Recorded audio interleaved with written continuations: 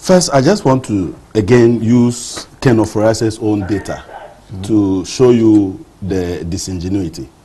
2017, the financial and insurance services activities registered by the Ghana Standards, reported by Ghana Standards Board, says that the financial sector grew by a negative 17.7%. 2017? Yes, 2017. Okay. Negative? 17.7%. And this was from a growth of 8% in 2016. It got to 2018, negative 8.2%. 2018, by half year, we're doing negative 12.6%. So when Ken Oforiata tells you that the banking sector is strong, it is well capitalized and liquid, he is saying that a banking sector that is growing in the negatives is the best for the people of Ghana.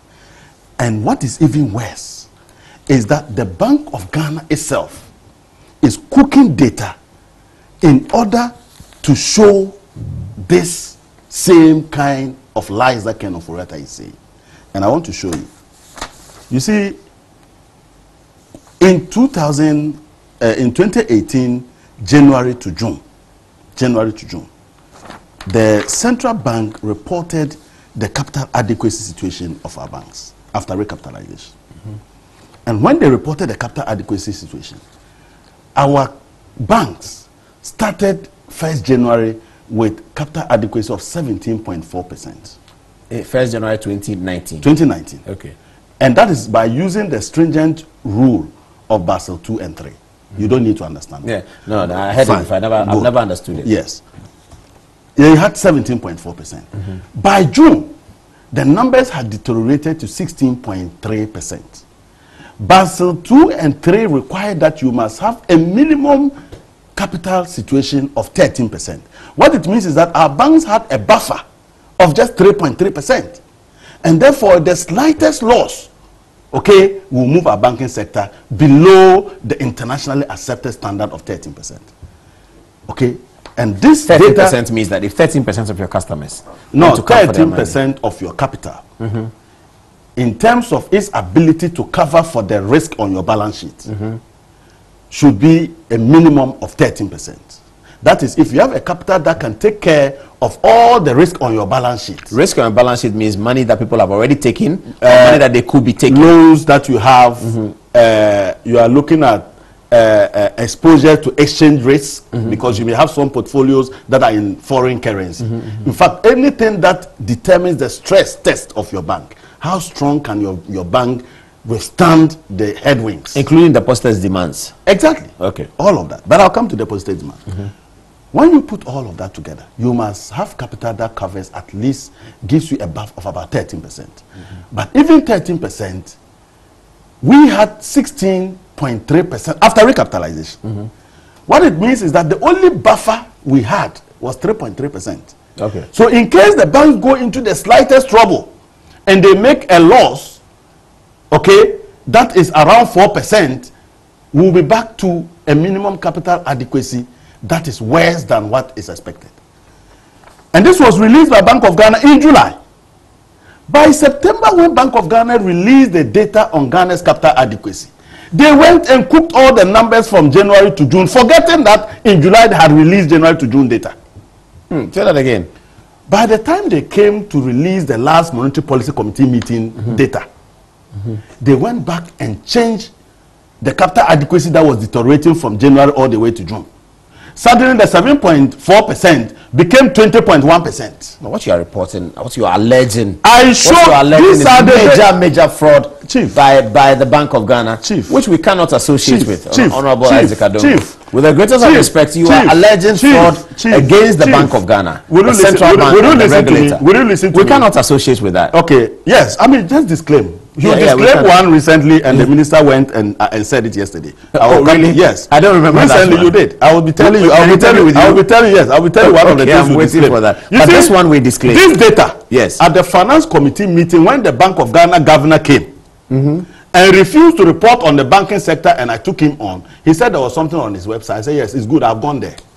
But when I went there, I saw that you have cooked your data after June.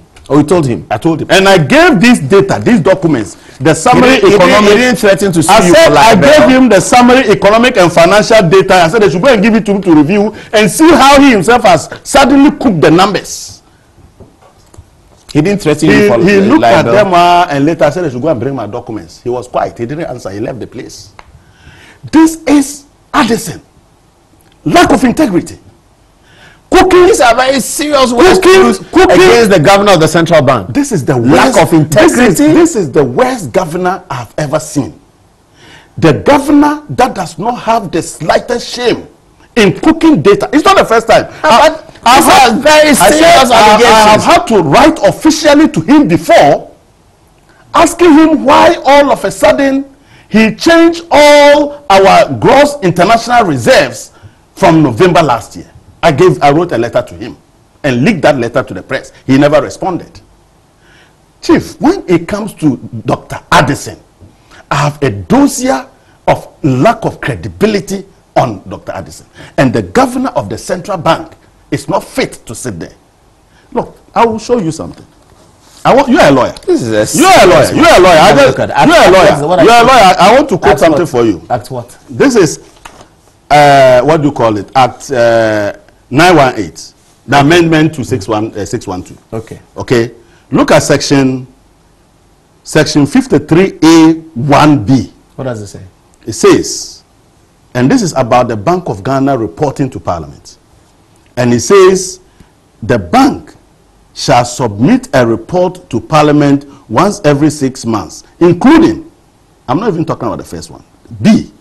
He says, a report on any other relevant function being exercised by the bank under various enactments. So that the banking sector reform, the reform was undertaken in response to Act 930. Yeah, 930. Yeah. Has he come to report?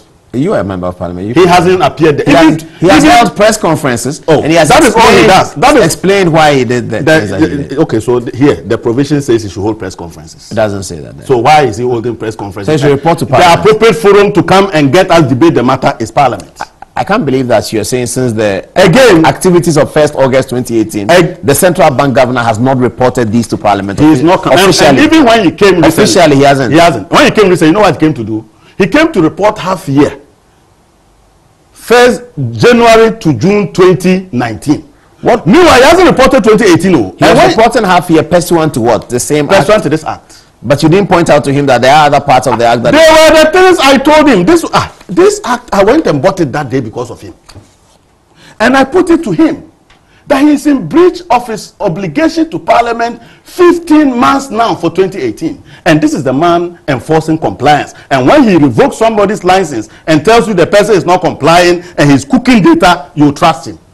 How will I trust him? These are serious allegations. Let me tell you. Very serious. But the bank of, you see, the financial sector crisis.